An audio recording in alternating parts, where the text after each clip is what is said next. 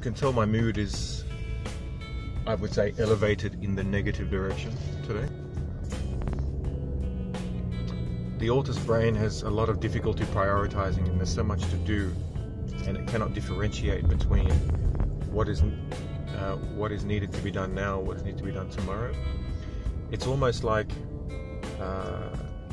you go into a supermarket for the autist, right? And it's an absolute freak out because your brain is unable to shut off all the information, and you just have non-stop. Just imagine 20 videos on a good day at once playing, and each one is screaming at you, get this, get that, get this, oh hold on, he doesn't like that, oh yeah, what do women like, hold on, all these people are looking at me, no they're not, I'm being paranoid, yeah but they used to abuse me as kids, so some of them must have been looking at me, they couldn't have been abusing me by accident, but then it wasn't their fault, you know. I mean, it's just constant noise.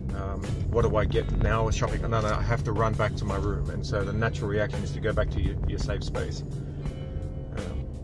Obviously, like I said in one of my first videos, that I face what I fear, and that has, of course, a little bit of that in your life would be a good thing, because the problem, the thing to notice autists about fear is that if you don't face it, it actually keeps coming for you, but if you face it, it runs away.